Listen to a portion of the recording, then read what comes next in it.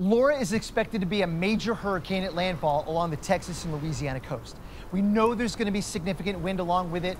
Also, there's going to be significant storm surge flooding.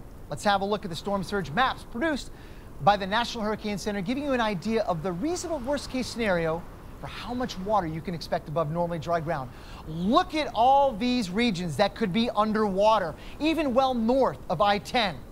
Let's even have a closer look at some of the areas in and around Lake Charles. For example, this is the Lake Charles Civic Center. 6 to 9 feet of flooding could inundate the entire region. And just north of there, well, let's have a look at the city courthouse where more than 9 feet of flooding could occur. But how about the airport just to the south? There may be well over 9 feet in a very large area completely flooding the region. This is exactly why you need to evacuate. I'm not going to stop there. Let me show you what that looks like. Just a couple of inches of water can knock you off balance, and a couple of feet of water can send a car floating away. When you have that storm surge rise up to 3 feet, it's too late to evacuate. You need to shelter in place. All kinds of stuff could be in this water.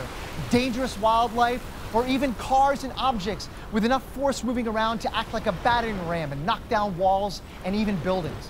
But we know there's going to be storm surge flooding above that. Let's go to 6 feet. How about that? 6 feet of water rise. You better move to the highest floor of a building. That's the only way to survive. And unfortunately, there are going to be places that get more than 6 feet. How about 9 feet of storm surge and even more than that? This is not survivable, and this is why you need to evacuate when told to do so. So please follow the updates from the National Hurricane Center and pay attention to those evacuation orders when issued. This is a very dangerous scenario unfolded, and please stay safe.